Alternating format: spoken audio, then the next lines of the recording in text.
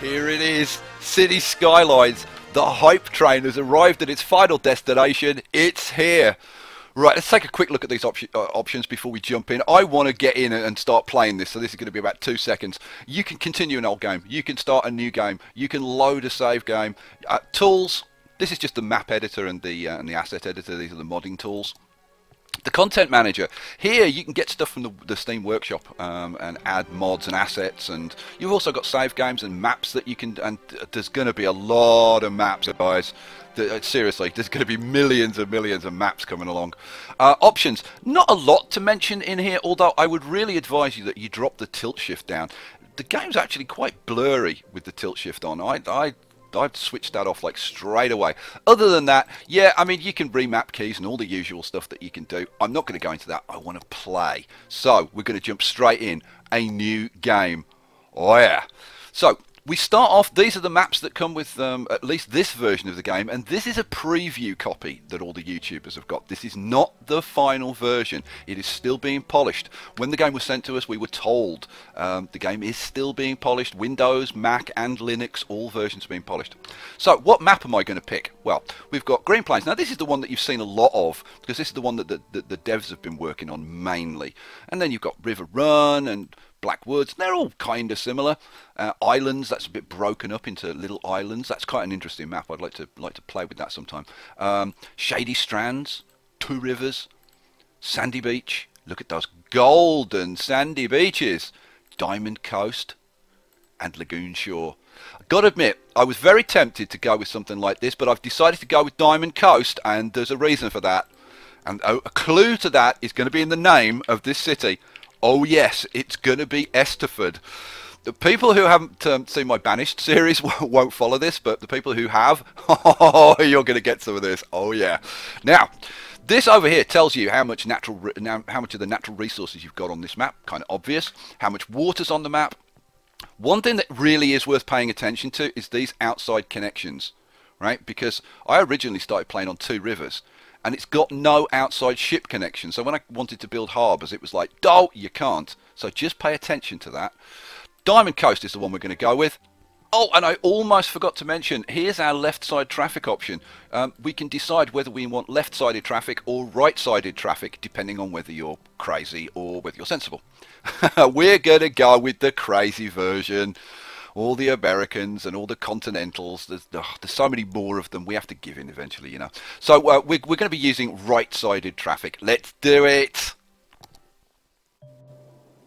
And so it begins. And we start the game with a little friendly hello pop-up. Let me pause the game. You'll see this green progress bar going across the bottom. This is each time it goes across, that's 1 day. Let's just pause that for now. Right, so hello. Let's start by building some roads and zoning the areas next to them. In a city builder? How novel.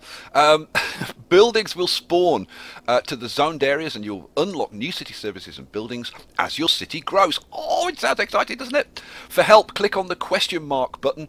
It will provide you with information regarding the menu or view you have open. And I've got to say, this little context-sensitive advisor is pretty good. Pretty good. Now, a lot of you were complaining about the chirper, saying, oh, it's going to be really intrusive and it's going to be a pain. You know what? Actually, it isn't. You know what it is? These pop-ups. Look at this. Now, this is the build roads pop-up, telling me to build roads and how to do it.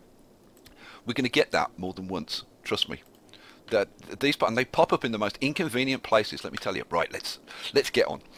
First thing I'm going to say, I absolutely love this game. I really love this game. Going to be a big supporter of this game, but is it perfect? No, it's not perfect. And where there are things which I think are not quite perfect, I'm going to point them out, like I always do. But if you hear me like criticize something, and I'll probably be like quite vocal about the criticisms, don't think, oh my god, he's hating on the game. No, I love the game overall, but if there are little things I don't like, I'm going to say so. Right, we're going to do a little bit of a Manhattan-y kind of thing, because we've got this kind of like bit that runs down here, and I'm thinking we do like a financial district down here, and up here we're going to have like a midtown area, and then we're going to have like residential boroughs outside, and I'll probably do some mining over here or something. But it's going to be immense. It's going to be immense, and there's going to be a backstory. I'm going to be telling you all about Indiana Esterford and his archaeological adventures. And it's actually him. He's a billionaire. And he's bought this plot of land because he's going to go excavating for the old remains of Esterford. And why do I think this is where Esterford used to be? If you look at this, and this is for people who watch my Banished series, yeah, imagine you've got this is the river Crack coming down here, and it used to go over here, but things have changed. Geology. This was hundreds of years ago, Esterford. Anyway, enough of that. Let's get building. Right, we're going to start up here. Now, I want to illustrate just how much this game is about progression. This is a game as well as just a pure city builder, and it's all about unlocking things as you go through. So, roads is a perfect illustration of this. When you start, you've only got a two-lane road.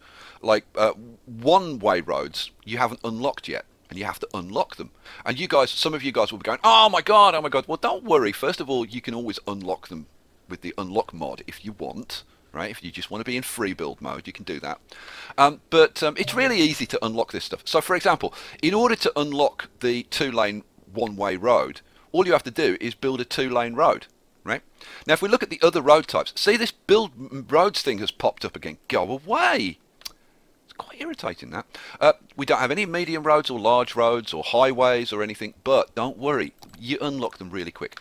I'm going to start off by putting a little roundabout in here, because these highway ramps are one way, okay? And it really sucks connecting a two-way road to one-ways, I think.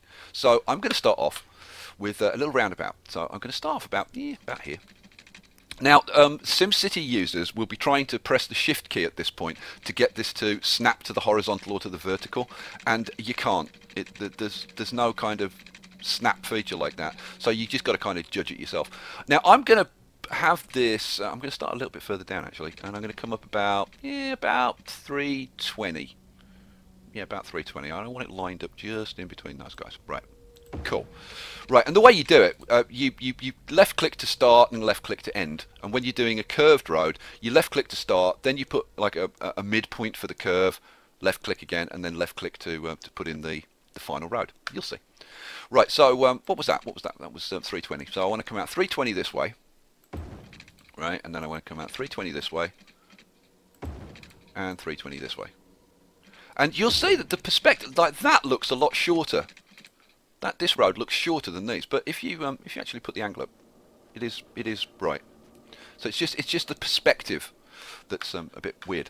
Right. So actually, I'm going to put this up while I put these roads in. Now, because we're using crazy American and continental right-sided roads, I need to put this road in correctly. So now that I've put these two-way roads, look, now I've got my unlocks for the two-lane one-way road and the gravel road, but I've also unlocked two-way 4-lane roads, and yeah, look, there's no one-way 4-lane roads.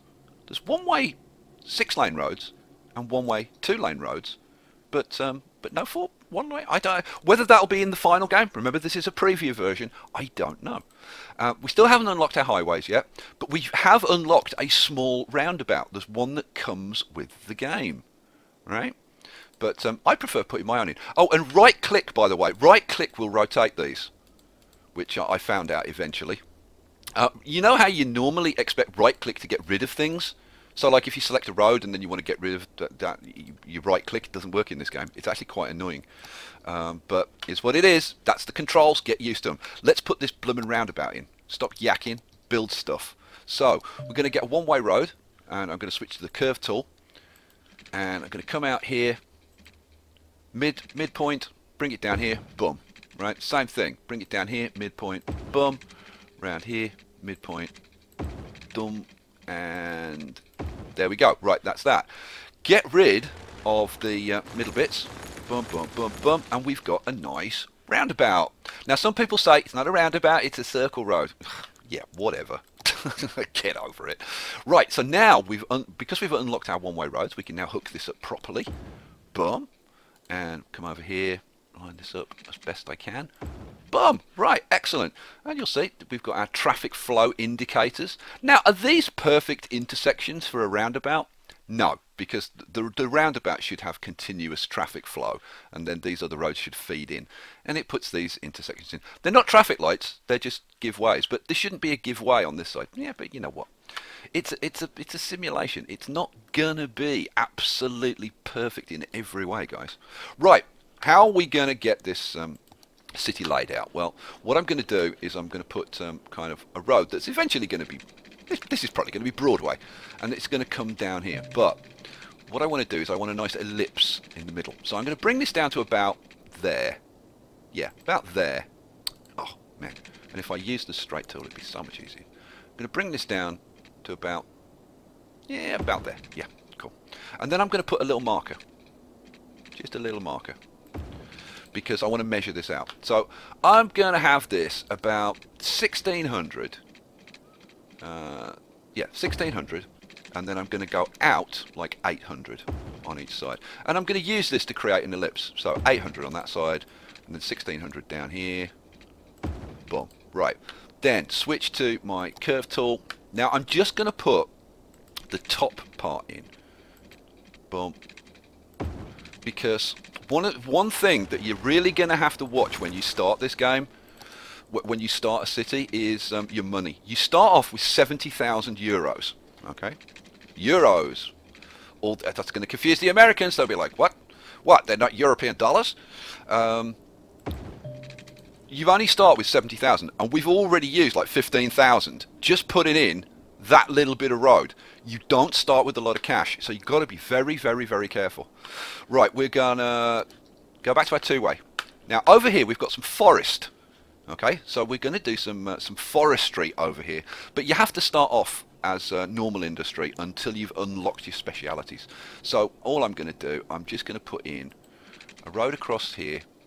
I'm just going to leave enough of a gap so that we can zone kind of up to the edges. Now this is going to be a temporary thing. Let's switch back to, see, I've got another one of these pop-ups that's in the way of where I want to go away. They always seem to pop up exactly where you want to be doing something. It is quite annoying. Now, first number for you to remember, guys, 400. Right? You can also remember, because it's the same as this this line. See that line, this blue line that's going out across there? Yeah, come up to this first blue line, boom. That'll give you a perfect optimized grid layout, right? So over to here, link that up, right? Perfect. Right, now I'm going to put in, am I going to put in a second one? Yeah, I'm going to put in a second one. So, boom, I should be able to afford this. Boom, and boom. Cool, done. And we've now unlocked our economy panel. So this is, go away. We can now look at our economy. And you'll see this is our budget, this is all of our expenses, and we've got slider bars where you can increase or decrease the budget, which affects the efficiency of these. We'll talk more about this as we go along. Right now, everything's zero. We've got no expenses, we've got no income. But that's actually not true. Even though roads is showing as zero, once we actually set this running, we will start to have charges for maintaining our roads. Everything costs money in this game. Right, we're already down to 48,000 euros. Oh, yeah. This is tight. Don't build too much at the beginning, guys. I can't say that enough. Right, we want to hook this up to these, to the highways. It's important to give your industry access, good highway access. So what we're going to do, because they get all the heavy traffic, all the delivery trucks and stuff. So I'm going to run this like across here, and then I'm going to switch to my curve tool, and I'm just going to put a little curve on this, I think. There we go, just so that it looks nice. So we can see this is a one-way feeding into this highway. Now the traffic coming into the city is going to come in here, go round the roundabout, and then I'm going to bring it out from here, just straight over to there. Boom. And again, that's one way. So now I've got a traffic flow into my industry and then out, which will work kind of nicely. I happen to know, because I have actually practiced. I don't just throw this together, guys. I have actually practiced this. Right. So now we can do some zoning. Oh yes we can, but we've only got access to low density zones at the beginning. We have to increase our population and unlock the other types, which are high density residential, high density commercial, and offices. And offices are very cool. We'll talk a lot more about offices as we go through. Now when you're zoning, because of the way electricity works, and I'll show you this when we put electricity in, you want to be careful how you zone. Start off with, like, you know, actually I'm going to zone some commercial in the center here. And what I'm going to do, I'm going to zone a little bit of commercial at the top, like this, not too much. And then I'm going to zone some residential over here. Again, not too much. Yep, that's pretty much what I want. I might come down a little bit further. There we go. You will see why. Trust me, you'll see why. And the same with industrial. Industrial, I'm just going to zone a bit like here. Okay, cool. So, the ratio. What's the ratio of residential to commercial to industrial? Well, when you start, it's about something like 8 residential to 1 commercial to 2 industrial. It's about 8 to 1 to 2. But that changes as buildings level up. The number of people living there changes. The number of people working there changes. As you go to different densities, it changes. I love the mechanics of this game. It's not very formulaic. It's not like you go, okay, it's this. That's what you do, and you just zone it up like this, and boom, away you go. Oh no, it changes throughout the game. And also, as we start to upgrade roads, you'll see that that affects these zones. We'll talk more about that as we go along. Right, let's take this off pause and get some people moving into our city. Right, let's speed this up and get some buildings being built. So here we go. We've got our first buildings starting to arrive. And we won't have any residential, any commercial or industrial until we've got some residents. Okay, so it's all residential demand at the moment. But they'll soon want jobs. Right, and there we go. I'm just going to pause it. You can see just down. Oh, you can see just down here we're getting little bits of demand for commercial and for industrial. So now we should start to see buildings spawning in this area and this area over here. Right, so let's take it off pause and let's see if that actually happens. Now these people are all complaining because they haven't got water and they haven't got electricity. Right now that's okay. I'm going to zone in some more residential down here. Right, and here we go. We're starting to get some commercial buildings and we're starting to get some industrial buildings over here. Now, the reason that I wanted, I'm going to pause the game again. The reason I wanted to get these buildings filling in the way they are, this is going to be a really good example, is because of electricity. Let's put in some electricity, shall we? I think we should. Now, if I go to my electricity, it automatically brings up the electricity info view, or, well, kinda. The views that you get here aren't exactly the same as the info views, but they're pretty close. Now, you see this this kind of whitish blue area that's around these buildings? When buildings zone in, they get like a catchment area for electricity, and I'm going to demonstrate this by putting in a wind turbine. Now, I could put in a coal power plant, but to be honest, it costs 19,000. We've only got 43,000 left, and we've still got to put water in, which is also expensive. And we've got to put loads of, like, these power lines are expensive, guys. Like, look at that. That's like 800, almost. I mean, so you're spending almost 1,000 just to take power lines from there to there. And look at the side. I mean, that's just a little bit, right? These things are expensive. Don't overspend at the beginning of the game. So what we're going to do, we're going to put in a wind turbine. Now, this will bring up the wind info view. Okay, and you'll find that depending on where you put it, like that's 8 megawatts of power if I put it there, but if I move it around, you'll probably find, oh, see there it's 7, so the max it can produce is 8. If we mouse over this, it'll tell us. Power output is 0 to 8 megawatts, so we want to get the most out of these, so make sure that you're up to 8. Now, one more thing. See the green circle in the center? There is a bug. Now, I don't know whether this bug is going to be fixed by the time you get your version, but if you put this too close to these dotted lines, it'll still be green, right? But if I put it there, if I placed it, it would go in, but I wouldn't then be able to click on it. So make sure that you put these ploppable buildings a little bit in from the edge of your map, okay? Right, so let's pop this in here. About there will do nicely. And you can see you get this blue catchment area, okay? And that's where the electricity extends out to, right? What we'll also do while we're over here is we're going to put in some water and some sewage. So this is a water pump for pumping in fresh water. So let's put one of these babies in. And again, I'm going to put it in from these the edge markers. So let's put this in about there, right? And then I'm going to put in a sewage outflow pipe. Now I've already looked at this map, so I know that my water flow is going down. So you want to make sure, obviously, that you're pumping clean water from upstream and you're pumping your sewage in downstream. So let's put this in again. Stay away from the edge. I'll put that in there. Right. Now we need to connect these up with pipes. What we're going to do, I'm going to run this. This is quite a good tip. You want to stay about the same distance away from the edge, so that when you place new sewage outlets or new water pipes, you can just plop them onto the existing pipe. Let me show you. Right, if I run this up here and stay the same distance away from the edge, about like that. Right, if I want to plop a new one, I can just plop it on that existing pipe. You see, right? Whereas if I ran it outside or too close, you wouldn't be able to do that, and then you've got to hook them up. It's much easier if you do it like that. Little tip, I think. So I'm going to run this along here. I'm going to try and stay pretty much about the same distance away from the edge of the coast if I can. And then finally, boom, hook it up to that one. Right. Now, let's go back to our electricity view, because we need to hook these up to the electricity. Now look, the catchment area has actually merged. So this is going to be getting electricity, right? But this one down here isn't going to be getting electricity, so we need to hook up the catchment areas. It's not hooking up the buildings, it's hooking up these catchment areas.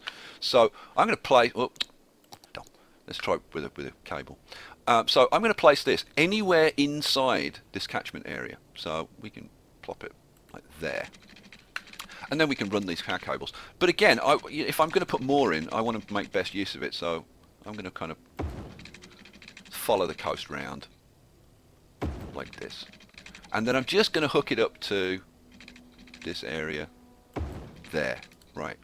Now, when we turn, you'll see when you first lay them, they're black. When they start carrying power, they'll turn white. You'll see that. Now, can you see over here that these buildings have sort of created a catchment area? If I'd zoned in like the whole area, right, you'd have these buildings would be more scattered, right, and they won't necessarily all connect up, and you'll get some buildings that would be without power, and then you have to run additional power cables around, and it's more expensive. So it's a good idea to zone one area, hook up to that one area, right, and then it's just a lot cheaper, and it's a lot nicer to look at because you don't have power cables running all over the place. So we hook up to this. What I then want to do is I want to zone in some residential over here, because I want to take the power from this side up to the industrial. So if I plop in some residential round there, and I'll zone this bit in as well. There we go. Right, let's let this run. We'll switch back to our electricity view. Now, hopefully, if we... Oh, there's one. It's extended it out. We want a building to plop somewhere out. Oh, there we go. That'll do. That'll do nicely. Let's pause that. And we'll just take our power lines from there up to here. Boom. Now, one thing I'll point out, if you run power lines across these zone squares, you lose those zone squares, and the power lines don't get like automatically replaced by buildings, so you'll have these unsightly power lines running around. So be a little bit careful how you're planning that out. Okay, so we've got electricity now, and if you can see this has turned white. If I take this off pause, you'll see this will instantly turn white. Boom, because it's carrying power from there to there. If it stays black, then you're not hooked up correctly. Now let's do some water. So water. And I've got a tip for you guys, and I think this is a good one. Right, how do we get perfect coverage? I'm going to do this as a 60-second tip. I'm sure this will already be out as a 60-second tip. How do we get perfect coverage? Right, well, I'll show you. I'm going to start up here in this corner, and I'm going to draw a line, draw a pipe down here, So and I'm starting like, so it just covers the edges, right? And I'm going to draw it down here right now. I'm going to go down till it says 480, and then 480, right? And then I'm going to go back until it just switches to 440. Remember 440? Remember the whole 440 trick in SimCity? Oh yeah, we've got another one.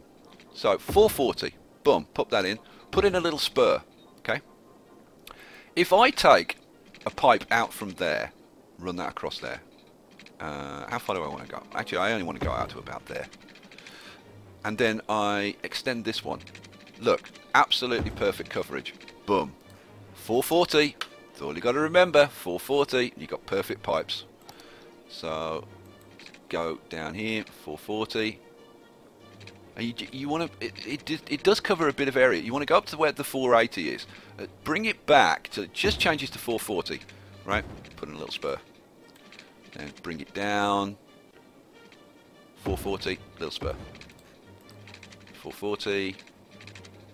Come on, come on. 440. I'm going to try and make this series a mixture between like the aesthetics and min-maxing, like usual. Like usual. Probably a bit more min-maxing in this series. Later on, we'll get into all of the aesthetics a bit more. But seriously, I'm kind of already loving this. I've already got ideas of stuff that I want to build. It's a very cool game, guys. Very cool game. Right, let's take that across there. Right. Okay, that's far enough. Right, so I want to run this one out here, just so that it covers that. That covers that bottom bit. That's fine. So I don't need to run the next one. Then take this and look, perfect coverage. Absolutely perfect coverage. Boom. So this is very cheap, very efficient. We'll put that one in, and then I'm going to run one of them over to this side. So that's going to be my edge, like about there. Then I'm just going to run this down. Come on, go straight, go straight. There, and then hook it up. Right, now we've got our pipes hooked up. So now we should have water and electricity to everywhere. Should we find out? Let's take it off pause and we'll see what's going on. I would think that fresh water is basic stuff, but no! How long do we have to wait for our pipes? Well, you've got your pipes now. And now they've all stopped complaining. Let's get rid of this blooming pop-up again and close this down. Right, and now all of those little flashing icons have gone away. Now, let's go and look at our profits. If we go down here, you can see this is our population number. We've got 165, 169, 172 population. That's climbing, and this tells you how much it's going up by per week. So we're getting an extra 30, 35 a week at the moment coming in. This is our current back balance, and this is our profit figure, our weekly income or loss. And at the moment we're losing 112, but that's going down, right? Less than 100 now, 90. As more people move in and start paying taxes, we'll hopefully get into a profit situation. We can start zoning more. We need industry. Big demand for industry. Let's zone in some more industry because we've only got a tiny bit zoned. And again, you want to extend it kind of bit by bit so that the electricity net extends with it. So we can just zone in. That's probably enough for now. Right, we can zone in some more residential. Bring this down here, bring this across here, I think. There we go. And you just extend it like bit by bit. We should start to get some more commercial demand soon, but you can see how little commercial you need for like masses of residential. But that's at the start. As I said, this changes. These ratios change as you go through the game. As buildings level up and as densities increase, you'll find that you actually need more commercial to cope with your residential. Right, we've catered for our industrial demand. Now people are demanding more residential because there are more jobs on offer. So we'll continue to zone in. This is all filling in nicely. We'll extend this down here.